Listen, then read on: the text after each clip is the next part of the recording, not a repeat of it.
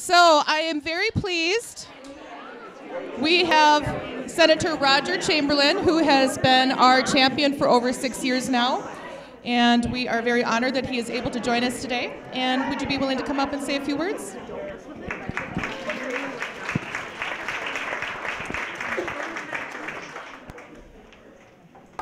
There we go.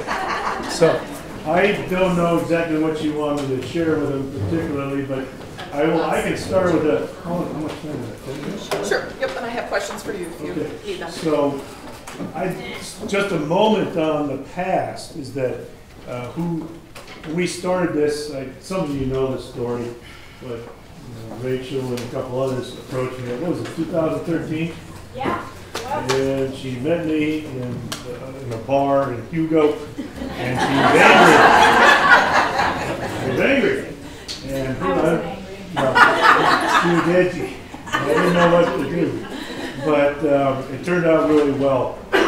It's been an amazing thing. This whole thing has been driven by parents and advocates who are not professional lobbyists. They're not politicians, and that's where the power comes from.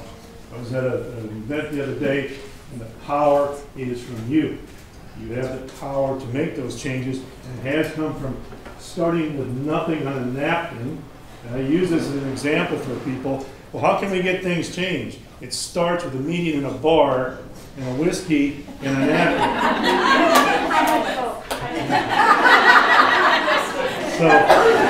So Rachel and Heather and Lynn, I ran into Lynn, where are you, Lynn? Yeah, I ran into her at Marcus Fest one year over here. And I think we had met before, but then she had her own booth out there advocating, and you were our teacher, right? And she had stepped out to do this stuff. It's amazing what's happened. Now, all those years ago, we had nothing, right? And we brought together people, we kept meeting, some good things, some frustrations. It's not a political issue, it's not a partisan issue. We have had people throughout the legislature helping for this cause. So it's not R, it's not B, it's not right, it's not left. Just those little things has taken many years to accomplish, but they were important steps, big steps.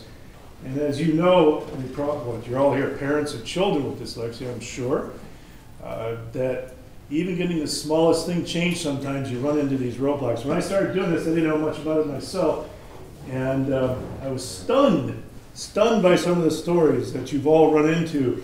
We had a great district from South Metro. They actually had this innovative stuff, getting in the classrooms early, leveraging their assets, trying to identify kids and students with problems. Great. Then they had this process, step 1 and 2 and 3. And they were in a meeting with all of us. And so we said, sitting there thinking, we're all thinking, okay, you've identified this.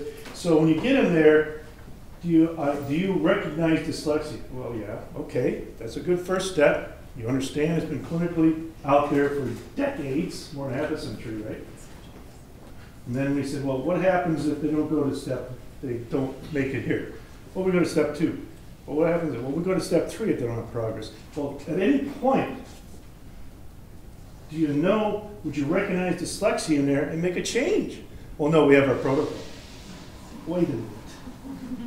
You know that it exists, but you're just going to use the same stupid plan over and over again and take them down the road, even though you know it exists. So there have been frustrations, but great victories.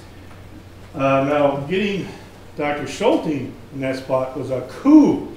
It was an absolute coup. Thinking of that, and someone she was in Minnetonka, some of you know, right? And she was working there, and Groves Academy had come to Minnetonka. And I give all kinds of credit to Minnetonka School District for taking the lead on this.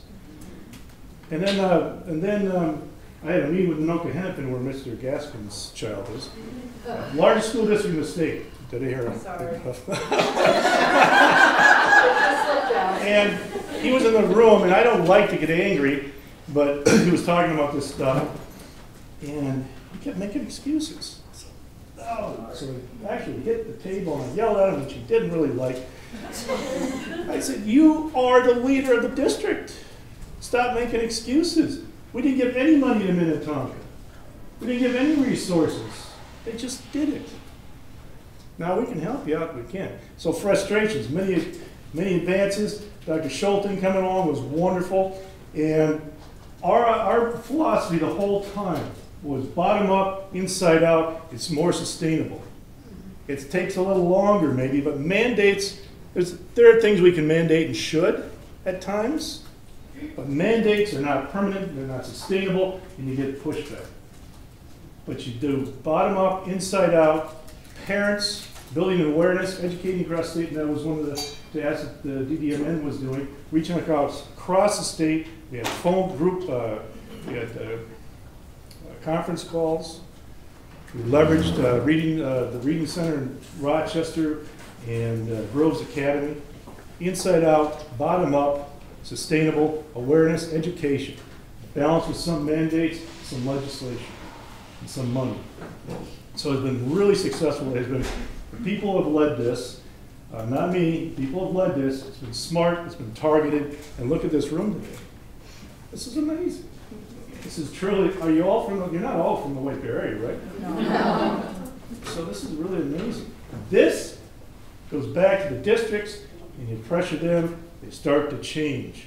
Now, another big coup was getting Education Minnesota to offer the courses and offer stuff free. They took a survey for us, we used that in our conversations, we worked with them, and then it